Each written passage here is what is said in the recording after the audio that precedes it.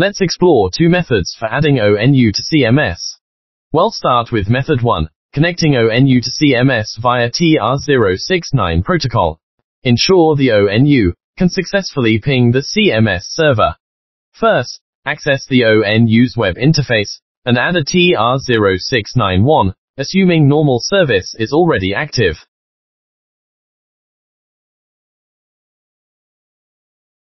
Verify the successful acquisition of an IP address. Next, confirm that the ONU can ping the CMS server.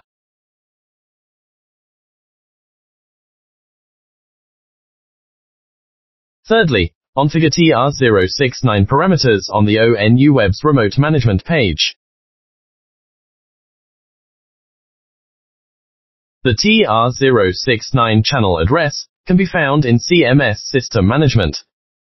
Use the username ACS and password ACS for authentication.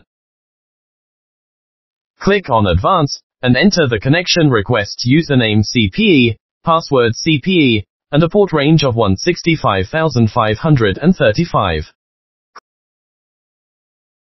Click Apply in the bottom right corner. When you see Report successfully, the process is complete. The added ONU can now be viewed and managed in CMS. Method 2, connecting ONU to CMS via OLT-issued TR069 parameters. Ensure that the target ONU is not connected to CMS via TR069 directly. Delete the target ONU from CMS ONU list and recycle bin.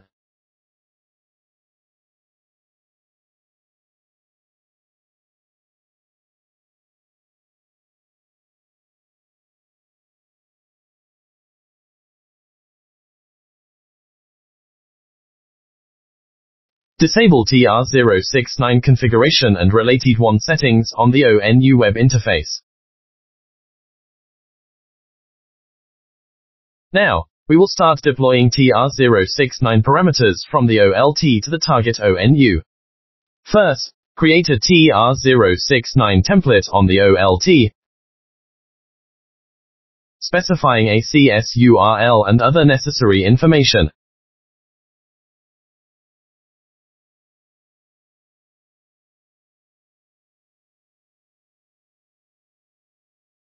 Confirm the template configuration via the command line.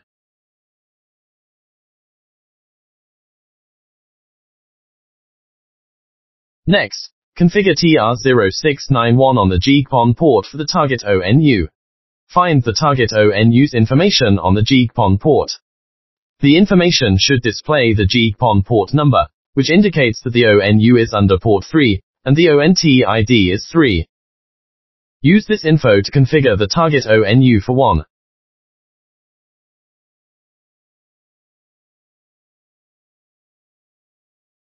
Configure WAN using the service type command as TR069.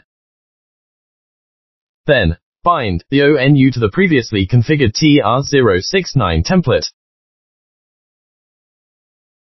Check the configuration status using relevant commands. You can see that the WAN configuration with VLAN 100 and type TR069 has been successfully added, and the TR069 template configured earlier, like ID 10, has been bound.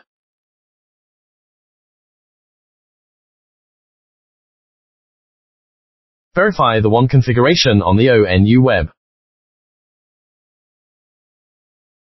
On the ONU web's remote management page, it shows that the TR069 parameters have been issued successfully.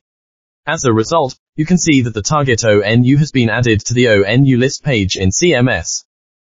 At this point, the TR069 configuration page of ONU web displays the alert, the remote connection request has not been received.